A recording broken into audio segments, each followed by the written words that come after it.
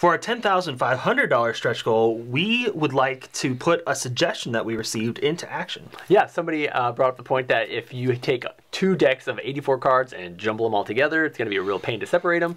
So we are going to do a custom back on half the cards for the Renegade table. That's right. If we reach this stretch goal, we'll design a special deck of cards, the backs to one deck, that are all Rust themed, that kind of goes with the Renegade table. It'll be fantastic. So help us get to that stretch goal, and we will put that out there for you guys. Thanks.